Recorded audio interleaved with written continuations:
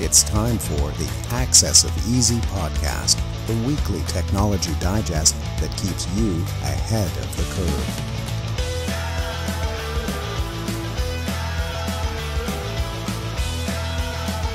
Brought to you by EasyDNS.com. Welcome back, everybody. Access of Easy number 371. My name is Joey. As always, my friend and co-host Len in the other panel. Buddy, what's going on? Happy Thursday night. We're both golfing tomorrow. How does it feel? It's a rarity we're both golfing tomorrow, yeah. Very. One of us is always golfing, but two of us, almost never. Well, can't say always. I've been rained out a ton this year. Like normally I would get in a like a full season 40 rounds or so. Wow, 40 times you go? Sometimes we play 2 rounds a day, and yeah, maybe don't think I cracked 20 yet. Wow, 20 rounds this year. So we've been rained out a ton, and we still have so many coupons to go. In fact, we have so many. We're gonna have to play some 2 rounds a day moving forward. So next week on Friday, we have to play 2 rounds. But yeah, where are you playing? I'm playing Lowville tomorrow. Should be nice. It's going to be cold in the morning, but I'm looking forward to it. I also bought on Amazon Prime Day a Callaway Strata, whatever, club set, 16 clubs, $600, normally like 1,200 or something like that. So I figured between Prime Day and end of season, it was a pretty good deal. Comes with a bag and everything. Great. Now I'm set for life. I probably will never buy another set if I had to guess. Depends how much you play. Yeah, pretty rare for me. Like I go probably 2 or 3 times a year if I had to guess. Yeah, they could last you a very long time. Yeah, that's so, the hope. You're set until That's the hope. Anyway, good for you. Good purchase. Yeah, I think so. May you use it often in your first hole in one. Dedicate to me. Sure. I'll remember that. Yeah, don't hold your breath. Okay. Last week's quote. Sure. You become uncancelable as long as you don't accept that you can be canceled. That was by Alex Hormozy. I was not going to guess that name. I remember last week I said I had to guess. That was not it. No one got it, so I don't feel too bad. This week's quote: if you don't read the newspapers, you are uninformed. If you do, you are misinformed. I know who that's by. If you know who it's by, listener, viewer, put it in the comments. No searching, no Googling, and definitely don't ask me. I don't know if that's allowed, but don't ask me. I won't tell you. You get your next round renewals on Mark and EasyDNS if you are the first to get it right and put it in the comments. What should I call you, Mark? Len, hilarious stories today. We are on the sort of breaking the cutting edge here of yet another TD fraud charge, which might wind up in this magazine next week. But for now, we have 5 stories. One of them is about another big financial player, but some great ones today. MoneyGram one? Yeah. I mean, we can start wherever you want, but I look at the story. I started looking at the stories now, and instead of like looking at them and thinking, this is interesting, I just laugh. But like with MoneyGram, it's the same old. Like, what can I say about this? It was a data breach that took place in September of this year, and these attackers gained unauthorized access into the company's systems, and they stole the same old crap. The sensitive information related to the customers, including personal information, the names, contact information, date of births, so forth, but also financial information like the bank records, the bank account numbers, and transaction details. And what makes this even worse, though, they can't even identify how many customers were impacted. And MoneyGram then is talking that they're working with law enforcement and cybersecurity experts to try to get to the bottom of this, to figure out what has happened, to investigate it, and to try to prevent any further unauthorized access moving forward. I have no faith in them. If they have no idea what's going on now and they're trying to figure out what to do and try to stop stuff moving forward, these guys, they're so far off the beaten path, they have no idea what's going on and what's going on in front of them, behind them, or to the side of them. We're talking about identity theft. That's possibility here, because the information that's been stolen could easily be used to screw over customers through identity theft. But not only that, there could be some financial loss through all this. They could somehow, through the identity theft, get access to bank accounts or apply for credit cards or something. So these guys, customers are now advised to monitor accounts such as their bank accounts and report any unauthorized or something that just looks out of the ordinary. And also phishing attempts are going to be very prominent because people now have their information. They know what's going on with the customer itself, what type of activity they have. So phishing attempts are going to happen quite often now. This is another reason why you should use DomainSure. But anyways, I'm looking at this. MoneyGram truly dropped the ball. I don't know who's using it these days. With the ability to send money abroad using Bitcoin, why would anybody still use MoneyGram? Now, this is just another reason why I would never use it. I wouldn't use it to begin with. But after this, I don't know what to say about them. Like, it's got to be going. I don't know. I was going to say something. We'll leave it at that. I don't want to get banned. That's all. I kind of half think that the people sending money with MoneyGram are almost always competent enough to use Bitcoin, but the recipients are not. I think that's the actual sort of problem, right? If I look at, I have so many targeted ads on my YouTube feed. I don't pay for premium. I'm not part of the premium elite like you, but the ads I get are always for money transmission services, Remitly, MoneyGram, and it's always the same demographic. It's a young person sending it home to a parent, it looks like to me. And so those are the people using it, which sucks because the person you don't want generally to, you know, the information you don't want leaked is I hate to use the term third world, but really it is like the third world money recipient. You know, you don't want that information out there because generally third world nations, not that secure, you know, a lot of steel gates on properties in the third world. I don't know if you've been to Cuba or even parts of Mexico or Dominican Republic or whatever, right? You sort of pick your, you know, in that case, your vacation destination, and you see a lot of that stuff when you venture off the resort and into the town, regardless of how well off the area is. Dicey, as you mentioned, for a number of reasons. Isn't it strange that the companies that really should take your identity the most seriously, ones deal with your health and your finances, seem to be the most frequent flyers on this show? I think they're doing, in some cases, it seems like they're doing their level best, but the reality is this is a honeypot. And because of that, you're going to have all these different attacks coming out. Eventually, one is going to slip through the cracks. And when it does, you get the 1-year proverbial of credit monitoring services. So didn't even get it here, by the way. Not even mentioned it. I can't believe that. Yeah. Hey, come on. This is industry standard now. At least try to up the ante, give 2 years. Industry standard. We got to print the shirts. When do we got to get Mark to make shirts that say, you know, fraud now comes with 1 year of free credit monitoring with, I don't know, so whatever company, but yeah, it's bad, man. And MoneyGram has been around for a long time. That it's not a come lately company, and for them to not have the means in place to prevent this kind of thing, to your point, honeypots are going to get hit one after another, government, private, or otherwise. That's a bad one in my opinion. Well, you know what? These publicly traded companies that are credit monitoring services, those are the ones you're going to want to invest in, because obviously they're going to get way more business moving forward. The valuation of those companies are going to skyrocket. What's the ticker for the ETF? SRRY. We could make the credit monitoring companies. May as well be laundering before it gets slipped. Yeah, that's a pretty good one. Why not? Yeah. $100 next time. Yeah. Let's talk about Chrome and some extensions over there, because there's a growing number of malicious Chrome extensions that are evading Google's recently updated security measures. Nobody should be using Chrome these days. The problem is that this puts at risk the user data. These extensions, often disguised as legitimate tools or utilities, can steal sensitive information like login credentials, browsing history, and even credit card details. Who the heck's putting credit cards and storing it on there anyways? And this is all being done despite Google's efforts to try to improve security on the Chrome web store. And so one common tactic is to request minimal permissions, making the extension appear less suspicious. But this could still collect information in the background without the user's knowledge. So Google has since implemented several measures to combat this issue, including enhanced scanning, user reporting, so users could then report stuff after the fact. By then, that's too late, but who cares? They're just they're the guinea pigs, I guess. And educational resources to try to educate users to understand the risks. But anyways, there's the sheer volume of this is very difficult for Google to handle it. And some of these, as we said in the previous story, they slip through the cracks. So, if you're a Google user, or sorry, a Chrome user, you may want to consider moving to something else. Firefox is a pretty good one, but even that today got an update. There was a 0-day attack to Firefox. So if you have Firefox, I would suggest update that today as of October 10th. So even Firefox is not immune to stuff, but I think it's better than Chrome. There's probably others as well.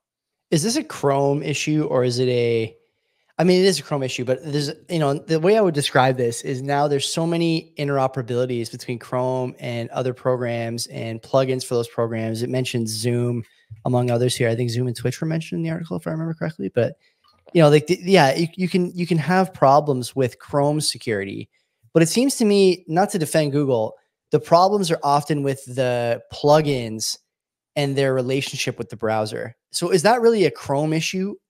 Or is it a plugin issue? Is it a mix of the two because the plugins are in a sanctioned app store, repo? Is like, it's hard for me to really pin down who's at fault here. Dark reading and other websites, maybe correctly, maybe not, pin a lot of the blame on Google and, X or Y, big player in a lot of these comments, because that's who, gets clicks, number one. And that's who, people want to see research. So for example, here you have this group, SquareX, doing the research that came up with this, this result and this sort of data. I'm not convinced it's a Google problem as much as these guys are. And I think that there's something to this idea that as interoperability expands and captures more programs and whatnot, and, we were talking a little while ago on this show about the prevalence now of web apps on phones and other native applications in browsers and on mobile devices, you're going to get problems like this. Maybe there needs to be a sort of standard set of expectations for App Store approval, right? And that might mean dumbing down some of the features on some of these extensions. But as the pot of these things grows, you're really asking for trouble continuing to install extensions on your browser. Seems to me like a poor idea in the best case. And it's funny because Zoom is one of the ones that people use in their browser all the time. I was just using Zoom in a browser like a week ago, and not a Chrome browser, but still, like it's something that's pretty common because, maybe I'm just not smart enough by a half, but in my mind, I prefer not to download Zoom software, but I'll still launch the extension in the browser, right? Or run the meeting in the browser. It's a whole other set of vulnerabilities there, I'm sure. Nothing easy anymore. It's becoming more and more difficult for everybody. It's when you get extensions, though, that's when it really opens up the can of worms. That's what I mean. Like that's what I was saying earlier. Is it an extension issue? Is it just a technical? Yeah, it can be users issue. The next story kind of highlights how stupid some users really are, because we can just transition to that because it's a new wave of malware attacks. It's targeting gamers, and it's doing so by masquerading as a cheat engine scripts for popular games. So these scripts are being downloaded on platforms like GitHub, and they're deceiving these unsuspecting users into downloading them. And once they are downloaded, the malware steals information like the login credentials and personal data, the stuff that's ripe to be taken. And this type of thing, it's becoming more prominent because there's a lot more people gaming. There's a lot more people that then do searches how to cheat at something. Like, come on. Like, if you're going to play a game, if you don't have the skill, just move on and go to something else. Maybe you could just play dominoes or something, right? So this is it's kind of just highlighting the fact that the users themselves, they either are not educated or they're throwing caution to the wind. And they're just simply downloading something, not verifying what it is, running it, and then at that point, it's game on for the attackers. No pun intended there, or no? No pun intended. So I look at this, it's just, don't cheat, man. Don't look for these hacks and all that. Just play as best you can. If you suck, get better. I don't have much of a comment on the actual sort of facts of the story, but it did bring a smile to my face when I read this. I remember when I was a kid looking for Command and Conquer Tiberian Sun trainer executables and Age of Empires 2 trainer executables. You know what a trainer is? It makes you so you can level up faster. It's not quite that. It's more like it's a scripting thing. At least this is what everyone was looking for. These things were sort of part of the lore on online message boards. In MSN gaming zone waiting rooms, this is what people were talking about. You could get an executable that basically ran your game for you. Like, it knew where to click, it knew how to do your build order, it knew how to do all that stuff, right? And Len, the number of times I download something and just fired it off without looking at it, scanning it off Kazaa or off Morpheus, like the number, oh my God.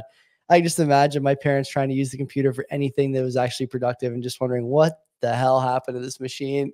It's probably all the stuff I was downloading, trying to win in Age of Empires. But it's, it's good to see that it hasn't changed. People are still looking for the easy way out. 2 decades later, plus, yes, the same type of mentalities at play here. It's great. So shortcut. Great. But yeah, I mean, it used to be. I mean, when I used to play, it was there was no YouTube back then. Like you couldn't like get a build order or like build a strategy off of some like core understanding of how a civilization in Age of Empires, for example, was supposed to function. So this was like the other alternative. You go, let this thing rip, record the game, and then watch it back. That was like there was the strategy guides you could follow, right? Back then, not really. Like I didn't have money my parents were not giving me any money for strategy guide magazines or anything like that. You go on to Usenet and you find it. There's sure. Man, Joey, is the golden age of free information you missed. Anyways, let's talk about TikTok. Your favorite. And yeah, it's a lawsuit that's been filed against TikTok. And it's alleging that the platform is detrimental to the mental health of young people. Shocker. And the lawsuit argues that TikTok's design is intentionally addictive and it's leading to excessive screen time and negative impacts on children's well-being. And the plaintiffs here are saying that the algorithm are designed to keep the users engaged for as long as possible, even at the expense of their mental health. This is typically what that's every app. That's literally every app with the infinite scroll feature coded in, by the way. So they say that as a result, this could lead to serious issues like depression, anxiety, or even sleep disturbances. And so it's interesting. There's also something else called TikTok coins. I never heard of this, but the lawsuit could indirectly address this because there's these TikTok coins that the company's trying to monetize something. And it's a virtual currency that users can purchase and use to purchase virtual gifts for others. And these virtual gifts can be used to support creators and show appreciation for their content. And they say that the TikTok coins can incentivize users to spend more time on a platform to earn virtual gifts and rewards. Now, when I hear about this stuff, and you could purchase this with your own money too, the SEC's got to look at this and say, guys, this is... I'm not sure. I'm not sure they will. I think it's more like, VC or Robux or something like that. I don't think the SEC cares about this. I don't know. I doubt it. I don't know. We'll see it. Like, especially if you have every app has this now. Like even Duolingo has this now. A coin that you can earn. And you can send it to other people for gifts and stuff like that. Yeah. And you could buy them too. Yeah. Oh yeah. Okay. Oh, yeah. Maybe I'm wrong. Either way, they're called. Yeah. With respect to this lawsuit, TikTok has remained mum. They haven't responded yet at all with the lawsuit. So there you go. Let's see what transpires from this. But there seems to be a lot of litigation going on against TikTok. Not only that, the U.S. government seems to be attacking them a number of different ways. They can't be long for this, or at least in the United States the way it is right now. There's got to be something that's going to change with it, either this wholesale change of ownership to a U.S. company or outright banning of it. I don't know. Man, it seems like there's something coming to a head with this, and it's what we see now with TikTok. It's something is going to change. It's hard for me to believe that this is still going on. Not necessarily the attack on TikTok, but that there's still any debate about whether or not the algorithms that are being used for every social media app. It was Amazon Prime Day the other day. I bought a couple of things, and for the first time, I noticed even Amazon now has an infinite scrolling feature that just is constantly like feeding you stuff it thinks you'll like. I had never noticed that before because you don't usually go to Amazon and scroll. You go to Amazon and search for what you want and you grab it. This is the case on Facebook Marketplace. It's the case on Instagram.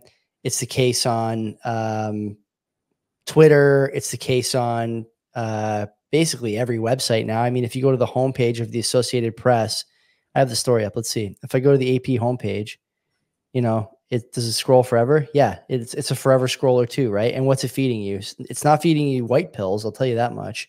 So, is Associated Press guilty of this as well? I don't know. Sounds to me like they might be, judging by the contents of the lawsuit. CBC, same thing. All these sites use this now, and I think people are realizing that it's detrimental to the welfare, especially of young people. But it's detrimental to like you and I as well. You know, during COVID, I talked about this on our show before, but like I had to shut off my phone for like 2 weeks. I was like having anxiety problems and couldn't sleep and was like not eating well and didn't want to work out. It's bad for you to be on a screen at all. But when the stuff the screen is feeding you is literally nothing but doom and gloom, it will 100% affect your psyche and well-being and, you know, your mental composition, let's say, you know, to put it lightly. The idea that it bothers me as a, you know, I like to think anyway, you know, resilient 30-something, for sure, Len, a 10-year-old, 11-year-old, 12-year-old, it'll really mess them up. And that's before, by the way, you consider things like, you know, issues with gender identity, issues with body dysmorphia, issues with, you know, you name the sort of thing that's that has bothered kids since time immemorial, growing up around their peers, right? Crushes and being the cool kid, the loser, the wimp, the dork, the jock, whatever, amplified 1,000x with something like TikTok and something like social media. And if you thought the jokes were bad when we were growing up, you can imagine what the jokes look like now, thanks to apps like this. So yeah, I'm for these apps being severely limited. I was happy to see that there was a ban placed on phones in Ontario and some other places for kids in schools. Honestly, I don't think it goes far enough. I'm not often the kind of guy who encourages more state intervention, but at what point are we going to know that TikTok comes from a country that is, you know, decidedly our nemesis, both of our jurisdictional boundary and of our way of life over here, and feeds their own children a different set of videos than it feeds ours? Like, it's not really a debatable thing at this point. We have to do something about this for the good of the country. Then how far do you go? It's a great question. I don't know. Yeah, you know, we don't let kids smoke, right? And you know, the certainty that we have around the effects of cigarettes on people, in terms of their health and well-being, and in terms of the well-being and health of those around them, you know, it's basically the same level of assuredness that we have about this. So, you know, maybe we do something based on age, maybe we do something based on, you know, phone contracts or ISPs, but I'm with you. I understand the case you're making. Where do you stop? Because once you give that kind of power, getting it back is impossible. But we have to make a common sense decision here. Oh, I don't know. I don't know. Which social media platform is going to suffer the same fate? Because oh, for sure, the ones that the powers that be don't like. Correct. Yeah, of course. And I'm not trying to say that that's what you're suggesting is the wrong thing. I'm just looking at it from a devil's advocate point of view. Right. It just goes to show like there is no right answer that's going to definitively have the positive results we're all seeking. Totally. The answer is to go play more hockey in the street. Get off TikTok. Yeah, street hockey is good. Agreed. Yep. Yeah. I wonder if this guy Geoffrey Hinton played street hockey. great segue. Put that this guy, top 5 all time there. He's a leading figure in the field of artificial intelligence, and he won the 2024 Nobel Prize in Physics. And this was due to his work in machine learning for using artificial neural networks. And he's been developing deep learning algorithms that may be used for the foundation of many modern AI applications. And his work apparently has significantly advanced fields like computer vision, natural language processing, and robotics. And his contributions, stating that his research has laid the foundation for the machine learning revolution that started around 2010. So he's been at this for 14 years. So he's done all this, yet he's been also very critical of OpenAI, which is interesting. And he expressed the concerns about the potential dangers about it, saying that the rapid development of AI technology could lead to unforeseen consequences like job losses, erosion of human control, and crap like that. And he's also calling for greater regulation and oversight of the AI industry to mitigate any potential risks. It's interesting because he's knee deep in this, well, say neck deep in this field, and he understands it, but yet he's going out there raising alarms and saying, we might be going a little bit too fast here. Things may be given to the wrong people, and there could be some unintended consequences as a result. And we got to do something to prevent something bad from happening. It's interesting that his stance is he wants to have some regulations. I don't know what to say about this. Good luck. What kind of guardrails should we put on AI? maybe that's a conversation. We're a little, we're a short show today. Maybe we can have a short discussion here. Like, what kind of guardrails does AI need? Does it need guardrails around the training data? Does it need guardrails around the power consumption? Does it need guardrails around usage hours? Does it need guardrails around, outputs and hate speech and whatnot? Like, I honestly don't know what people who say this is this guy Hinton, right? Like, gets a Nobel Prize and has exactly zero insights into what the problems with AI might be. Like, he's not saying anything new, and he has exactly zero offered solutions that might help us get to the point that he, I guess, has in his head somewhere, because it's sure not articulated here. Yeah, he's watched Terminator 2 a few too many times. Is that it? Like this is the thing I can't understand. Everyone says they have a problem with OpenAI. It's going too fast. It's too this. It's too that. Okay, well, what's the fix then? What should we do? I don't know what the fix is, but the problem is that it's just like any program, there's going to be a bias built into it. And if you ask it a question that you want to have an answer, either it's going to tell you an answer that is tailored the way that the creators want it to be, or they just won't give you the answer altogether. Yeah. Like, either one is possible for sure. No, I'm with you on that. I just that's a problem. Isn't the answer well, I'll tell you how to address it. In my view, make another one with a different bias. Who's gonna do that? I don't know. Right? It's somebody, easy to right. Like I'm not sure. But this is the thing about OpenAI. OpenAI, pretended to be this spirit animal of free speech and whatnot. And then as soon as they figured out the LLM and chat thing, what'd they do? Went public and tried to pull up the ladder. We need regulations. You guys are full of shit. You're full of it. Microsoft is involved in this, right? Yeah, they own OpenAI. Yeah. So Apple has their own AI that's now implemented on their phones. They solicit ChatGPT's help through OpenAI, I believe, for their product.